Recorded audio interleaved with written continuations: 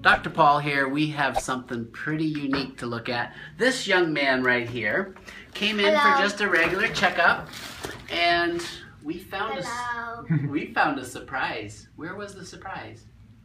In your ear.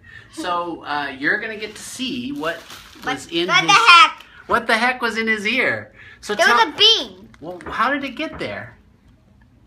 Balloon popped. Yeah, but now this one's not coming out. Huh. Look, guys. It's not coming out. It's not coming out. Here, wait a minute. Stuck. Let me blow. Did it come out? No. No? That's silly. Oh my goodness, I do some silly things. I do have a way of getting it out though. Yeah. This is called the elephant ear washer. It's basically a squirt gun. So I'll show you here so you can look. See? It's just a squirt gun. So what we're gonna do, so you don't get soaking wet, is put this bib on you.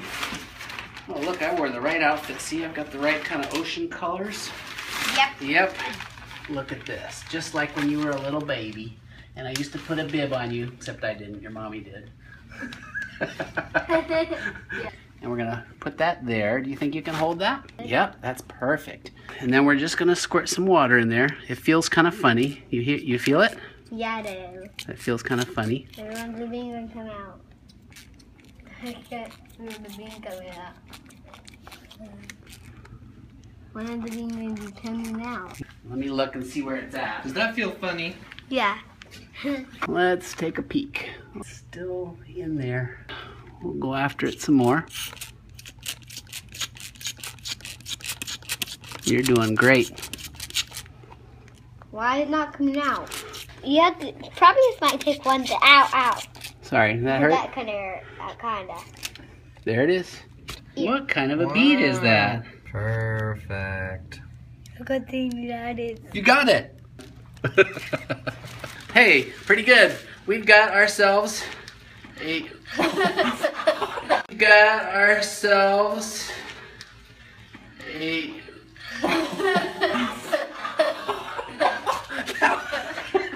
Your turn. All right, we got you. I'm too scared. I gotta work all day. That was the first time I've ever been gotten by a patient. High five. Good job. All right. Thanks for watching. I'm Dr. Paul.